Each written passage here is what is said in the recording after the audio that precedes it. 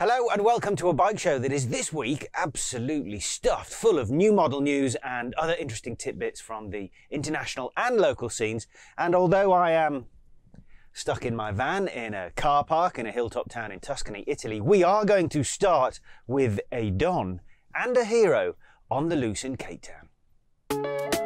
Hello and welcome to Cape Town, your average European city in Africa.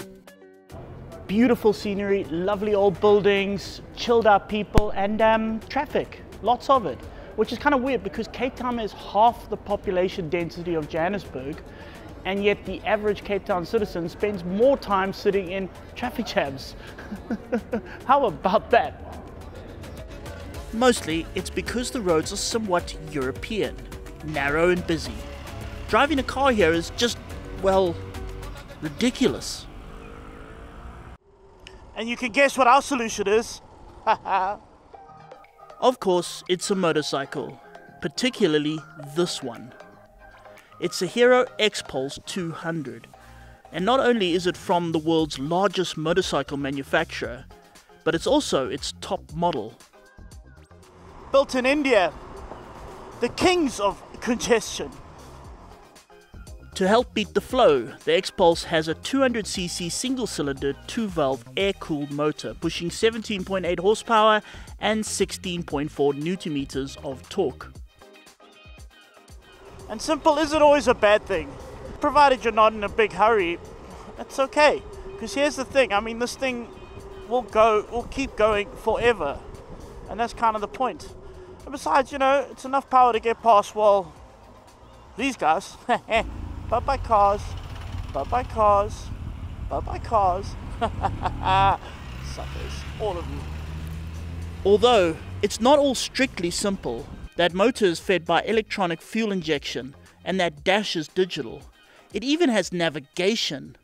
Also, simple doesn't necessarily mean simply made. From a distance, this looks like quite simple, and in some ways it is, but then when you get close up on this thing and you look at some of the actual components, like this triple clamp, I mean, these are really rock hard solid things. And while everything on this motorcycle, I mean, the screen, mirrors, these switches, just the components, I mean, everything here is just sort of solidly well mounted, well made, and made to last, and that's important. And then there's its party trick. So this bike can indeed go off-road, but you can't really hear. I mean, we're in the middle of Cape Town.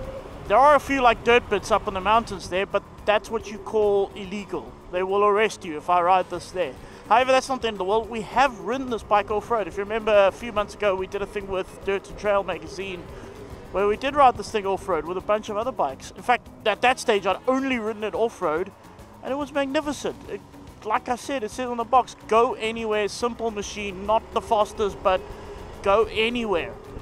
It's small, it's compact, it's light, it can get anywhere, you can easily pick it up if you fall over, or sit behind Cape Town cars that are taking forever. And all of that stuff translates into this congestion, to this traffic, because, again, I mean, go anywhere. I'm sitting higher, slightly higher, I've got a good view over, and yet it's not big and cumbersome and tall. I'm still light enough. I can zip through traffic. It's comfortable. It's happy. That front wheel is 21 inches and the rear is the traditional 18 inches. The suspension travel is 190 millimeters, carrying a motorcycle with a curb weight of just 157 kilograms. There's more things. You got this nice dash here. It's not a full TFT dash like you get on like a Panigale or something, but you know, it's nice. And it's got a bit of a screen, keeps whatever wind there is, not that you're going there fast. I mean, you'll get about 120 kilometers per hour, but you'll cruise at 100 all day. The seat's nice and comfy, the sitting position's comfy, everything works.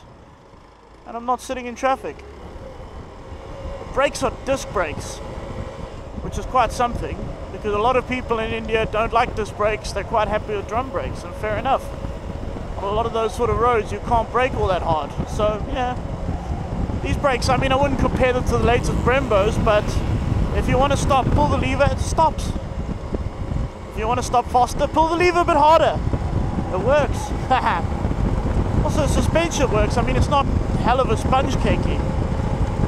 It's quite comfy, actually. But the Xpulse is not just about cities and hopping pavements. It's built to go, well, anywhere. So here's the thing. This bike is not the fastest in the world, it's not the most sophisticated, it's not the most any of that, but sheesh, 42,000 Rand, you own one of these, brand new. And it'll last forever. And it will last forever because people in India ride these things forever. They don't buy new ones, they keep riding the ones they've got.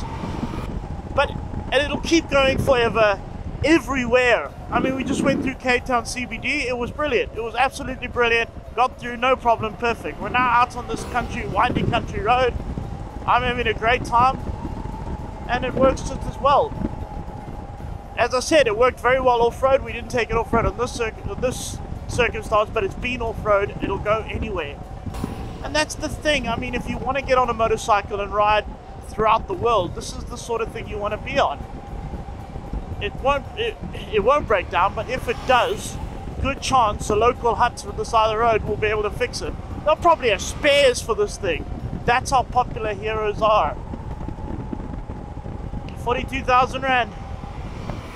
That's worth it. It's very, very worth it. That is undoubtedly a lot of bike for not a lot of money. If you're after economical, affordable and hugely reliable transport for personal or commercial duties, but also want proper build quality and a decent level of technology, like an integrated app-based navigation system, then you can't ignore what the world's biggest motorcycle manufacturer has got to offer.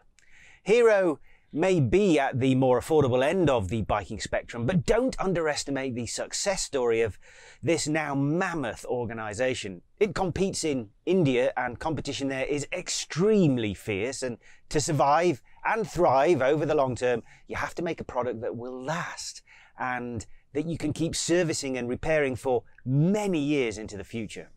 It's not just the immediate value of the bike that makes it an attractive proposition, but the long-term feasibility of it, even in something like a professional delivery role where it can be maintained to a level that ensures it will keep working safely and efficiently for hundreds of thousands of kilometers.